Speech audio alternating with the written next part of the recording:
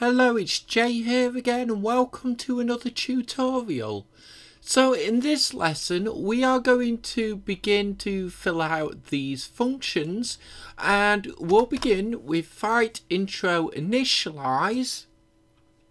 Now what we're going to do, we're going to set the bools and whichever audio is applicable to start or set to true in the function beforehand, just before it actually changes states. So in this case, for the initialize, we'll come inside the function, we'll say underscore displaying ground equals true, close that line off into the comments, set displaying ground to true. And we'll come below here, we'll say if open and close brackets, inside the brackets round counter double equals 1. Let's get that into the comments. So we'll say if round counter equals 1. We'll come to the next line, we'll say underscore, and we want fight intro audio source dot play one shot, open and close brackets, close that line off, inside the brackets the audio clip we want to play, in which case it'll be underscore round 1 announcement. So let's get that into the comments, and we'll just say then play round 1 announcement,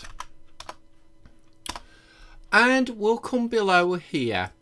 So let's copy that twice more, and we'll just change this out to round counter equals 2, and finally for 3. And we just need to change the audio source. We'll change that to 2 and this one to 3. Okay, with that done, I'll just quickly tidy up the comments. So once we've done that, we need to change the state. So we'll say fight intro state is going to equal fight intro, we want fight intro state dot fight intro fade in round. So let's close that line off into the comments. So we'll say set fight intro state to equal the fight intro fade in round. Okay, with that done, we can move on to the next state. So we're setting display round to true, so we can display a GUI. We're playing the applicable audio for the round announcement, and then we switch to this state. Now at this point we need to fade in that text. So we're going to say underscore fight and intro fade value. We're going to say plus equals the fight intro, and we want the fade speed times time dot delta time. Let's close that line off into the comments. So we'll say we want to increase the fight intro fade value by the fade speed. Okay, with that in place, we need to create an if block. So we'll say if open and close brackets, inside the brackets underscore, and we want fight intro fade value, and if it's greater than 1,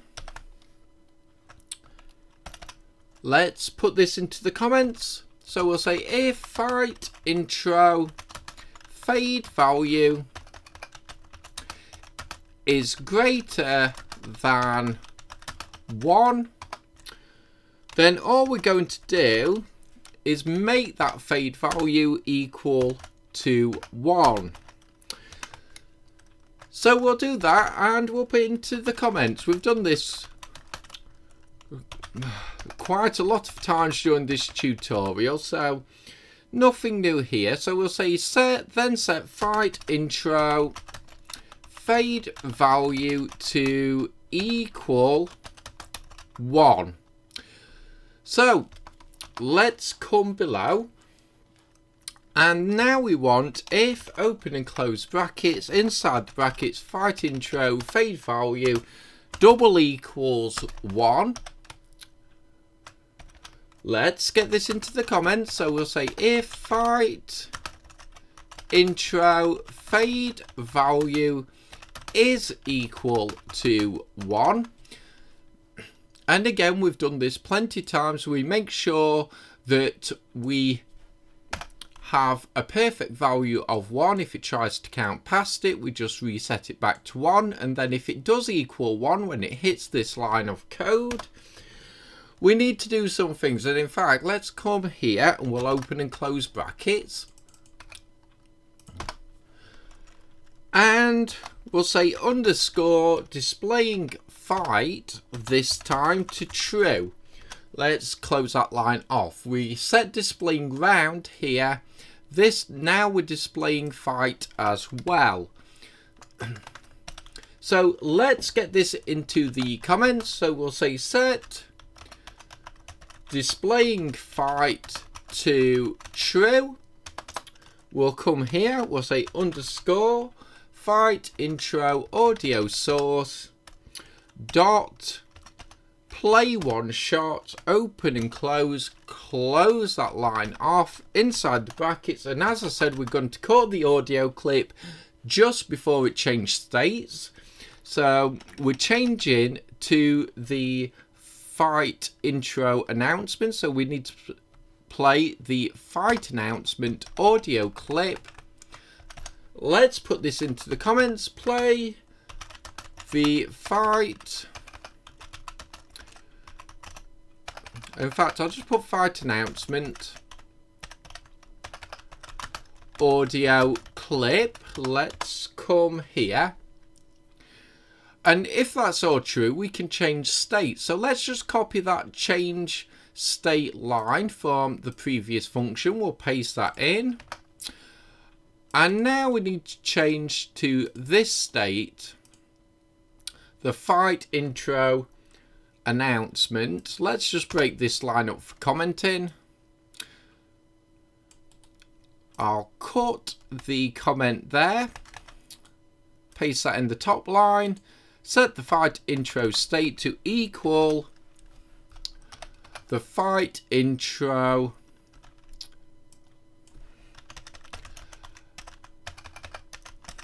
announcement. And I just missed an N there. So that's them two functions done. Let's just save that off. And let's come in here. We're going to say underscore fight intro, and we want the fade value again. We're going to say minus equals. So the fight's starting now.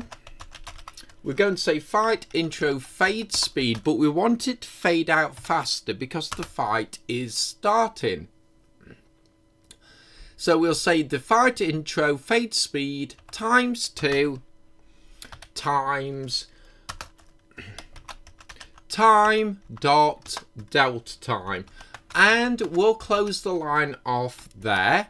Into the comments we'll say decrease fight intro fade value by fade speed. And yes, we may need to change this value here when we come to testing the script out, and we're actually getting pretty close to that now. We still have some more code. down here for these functions. And yes, we will need code in this script that will basically nullify the player input and the opponent AI until the fight starts. So that's coming in the future videos, or should I say the next videos. That's when we'll be working on that. And after we get that done, we can actually then begin to test out everything we've done up to this point, up to the fight beginning. And then we can start working on things like the AI, which I know a lot of you are looking forward to. So yes, we are going to test all this out very soon, but for now we've still got a lot of code to get in place before we can. So as always, I hope you enjoyed this lesson. I hope to see you next time, and until then, as always, bye for now.